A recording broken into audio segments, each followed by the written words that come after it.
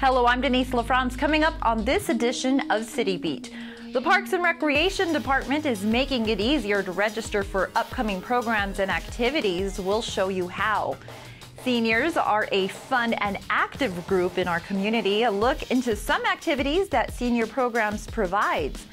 Downtown parking has become a topic of discussion for city council members. We'll show you some findings from a video survey. And drivers' work on the downtown two-way conversion is about to begin. Don't be out of the loop. How you can get more information on the changes that are coming. Welcome to City Beat for the month of June. Parks and Recreation has a new tool to help you register your kids for programs and activities. It's called eTrack, and it allows you to be more flexible in registering. CLC TV's Jennifer Martinez learned all about it and can help you become familiar.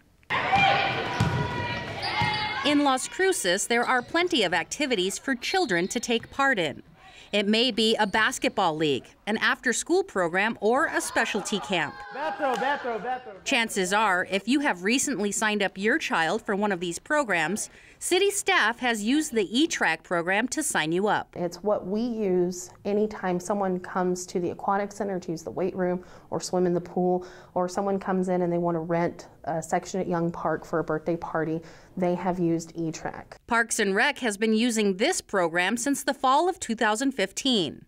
If you would like to sign up for available programs, Parks and Recreation staff are making it easier for you to access this program from home, with just a little information to plug in. We need a name, we need a birth date, we need an address, an email address, and phone number. Email address is very important as well as the name.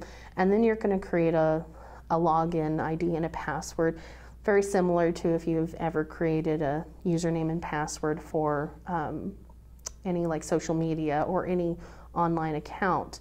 To get eTrack online, go to the city's webpage, los-cruces.org. Click on Play to find online registration. Parents who have already signed up say it really saves time. It's new to me. I've used it for the first time to register him for the youth baseball league this year. It was very easy, efficient, well organized on there, easy to navigate through. So I think it's great. Sanchez says the process is simple, and her kiddo is now ready for baseball, which begins in July.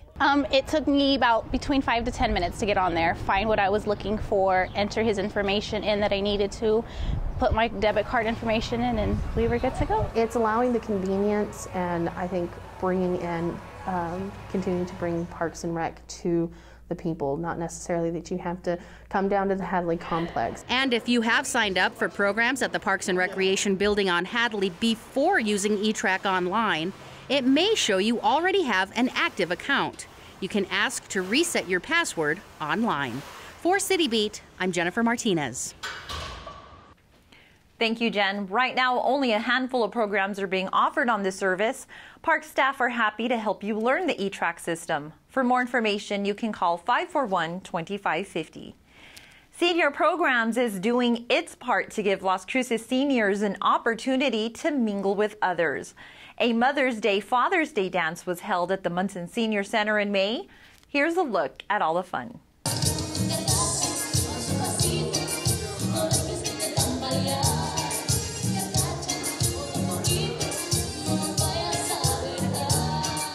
So today at the Munson Center we have one of our dances happening. We have dances every single month for folks that are 50 and over. Whoever wants to participate, they can come to the Munson Center dance, and it's $3 per person. It's every third Thursday of the month from 2 to 4.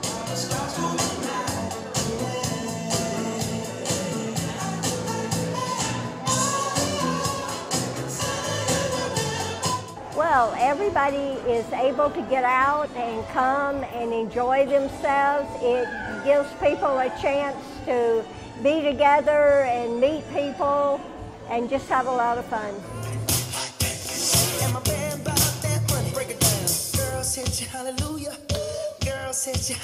Well, as we get older, seniors tend not to do a lot of exercise. This way, you exercise and it's fun.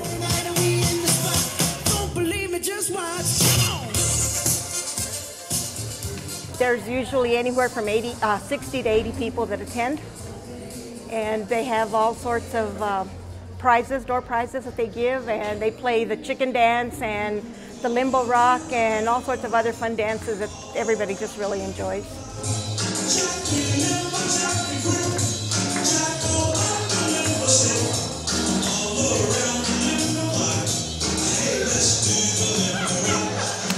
Well, I think one of the reasons it's important is because I think we have this idea in our mind that when you retire, that you don't do much of anything, and that's certainly not what we see happening when we have people come to our dances every month.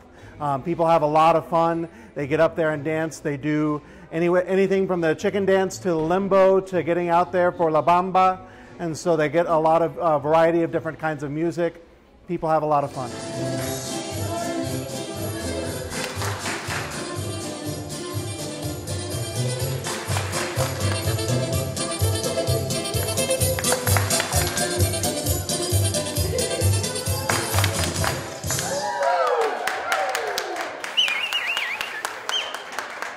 We just want everybody to come out and enjoy it and have fun, and I think they'd love it if they come.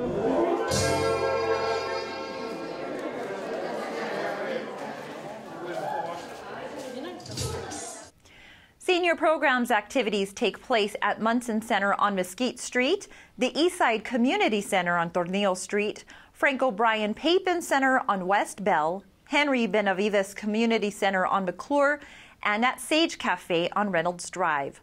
For more information on programming, you can call 528-3017. The City of Las Cruces has a new tool to help you charge up your phones or tablets while downtown. Several SUFA solar benches were installed along Main Street. The benches use solar power to charge phones, and they also help the city to measure the growing popularity of the downtown area. It's just another way the city is encouraging sustainability and traffic to our downtown. If you're planning on visiting for the farmers market, remember in the summer there are evening hours on certain Wednesdays. The summer hours take place the second Wednesday evening of each month downtown, except for the October date, which is the last Wednesday on the 25th. Hours are from 6 to 10 p.m. in July and August, and back to 5 to 9 p.m. in September and October.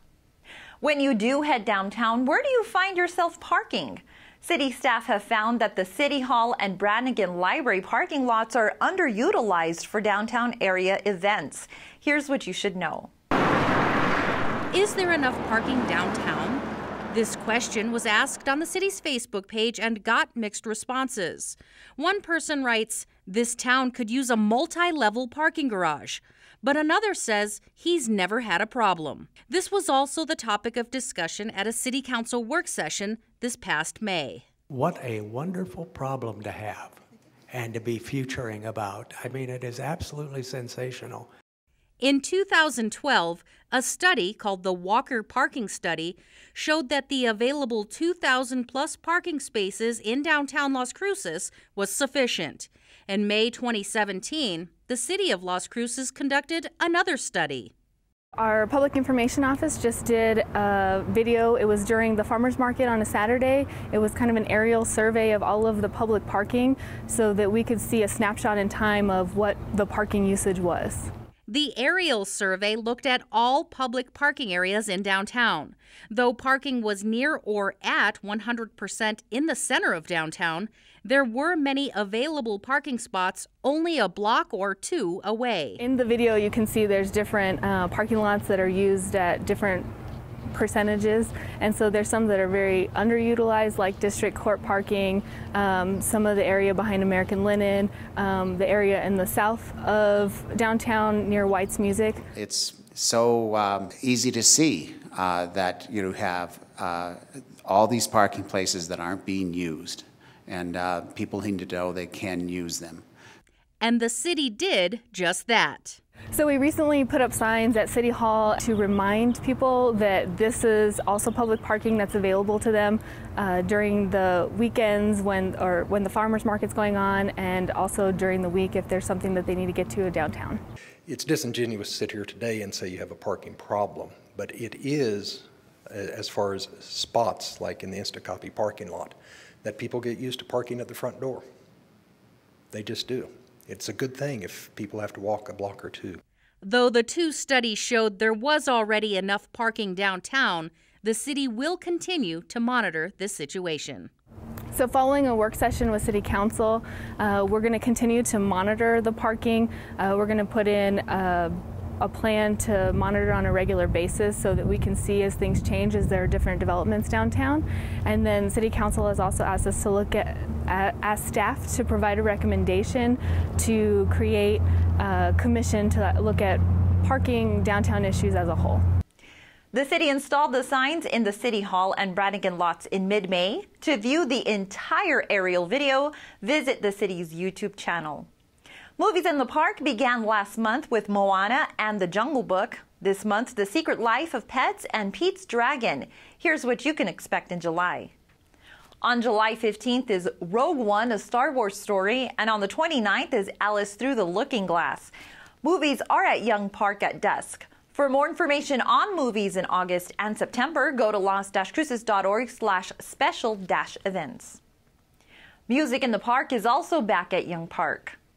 July performances include Squib Cakes and Billy Towns on the 9th, Windy City and Roger Ortega on the 16th, Fat Soul and Caliente on the 23rd, and the Deltas and Steve Smith and Hard Road on the 30th. This year's music series takes place at Young Park at 7 p.m. each Sunday. The city's Electric Light Parade and 4th of July celebration are around the corner. Details ahead in our City Minute. The Las Cruces Firefighters Union 2362 is hosting Battle of the Badges, a boxing event putting the finest versus the bravest in the ring. Public safety personnel from around the state have entered into 3 one-minute round bouts. Proceeds go to different charities. The event takes place June 17th at the Las Cruces Convention Center. Cost is $20 each. On July 3rd, the Electric 5K Fun Run begins at 7:45 p.m. at Mearshite Recreation Center. And get your float ready for the city's Electric Light Parade. The theme is Celebrate Freedom, Our Patriots, and America. The parade runs from Apodaca Park to Mag Park via Solano Drive. The deadline to enter a float is June 23rd at 4 p.m. Get entry packets at 1501 East Hadley Avenue. The fun continues during the city's July 4th celebration featuring the Blue Oyster Cult, the Gap Experience, the Air National Guard Band of the Southwest, and Play Me, a tribute to the music of Neil Diamond. The Las Cruces downtown area will undergo more changes as the Church and Water Street one-ways become two-way traffic. The transition will occur in phases, as downtown coordinator Andy Hume explains to host Udell Vigil in this month's Ask the. Hello and welcome. Our guest for this edition of ASTA is Andy Hume, downtown coordinator for the city of Las Cruces. Andy, thank you for joining us. Thank you for having me. Now, what are the benefits to having two-way traffic in downtown Las Cruces? There are several benefits. One is that it helps calm traffic. Right now we find that traffic moves pretty quickly through downtown, hence sometimes the term we use is the racetrack. Another benefit is that when it calms traffic, it makes it a much better pedestrian environment. It makes it much easier for people to come to and from downtown, from the neighborhoods, and that really is beneficial. And I think the last thing, and most importantly for our business community, is it provides better access and visibility to our businesses downtown. We know that the project's going to take about 1.5 years to complete, but it is going to be in a phased approach, right? That's correct. There's going to be nearly 24 phases to this project. And we really wanted to make sure that not all of downtown was under construction at the same time. Smart. Now, City Council extended work hours for the project. Tell us how that's going to work. Well, especially in the summer months, it's very difficult to do construction work of this type. It's very labor intensive, and of course with the heat that we have, it's much better to have some hours in the cooler part of the morning and perhaps the cooler part of the evening to extend those hours. Plus, we're on some very tight time frames, and so we want to make sure that we get the project done and moved along as we need it. So what will those hours be? The hours were extended from 6 a.m. to 8 p.m. Okay, very good. Now we want to reassure the community that businesses will be open downtown and that they will be easily accessible, correct? Absolutely correct.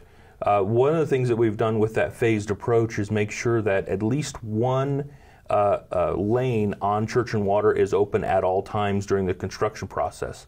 That will provide access to the parking lots and to the front doors of our businesses.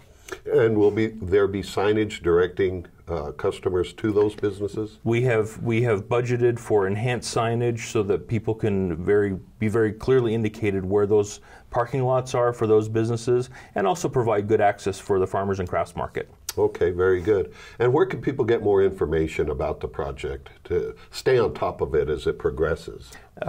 We're producing a very robust communication process. The very first place is go to our homepage, and down near the bottom under construction projects, you'll see a pop-up for Church and Water. Please like the city on Facebook. You can follow our progress on Facebook as well. And if you send us an email to downtown@los-cruces.org, you can request to be put on our email list. Oh, that's very convenient. Yep. Okay, very good. Well, Andy Hume, Downtown Coordinator with the City of Las Cruces, thank you for joining us on Appreciate ASTA. it. Thank you. Thanks, Udell. Remember, you can get updated on the city's work on the downtown conversion by heading to our website, los-cruces.org, and scrolling to the section labeled Construction Projects. If you would like to be informed of the downtown work via email, join the stakeholder list by emailing your information to downtown@los-cruces.org. That's all for this episode of City Beat. Remember to tune in for live City Council meetings right here Mondays at 1 p.m. You can also find all archived meetings and programs on clctv.com. Plus, we have so much more on our Facebook page. Thanks for joining us. I'm Denise LaFrance.